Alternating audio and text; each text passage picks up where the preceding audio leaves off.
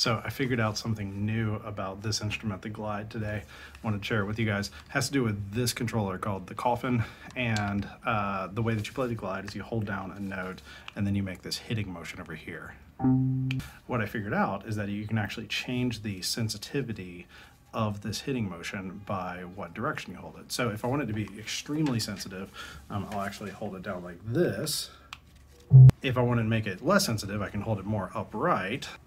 And so that allows me to do fun stuff like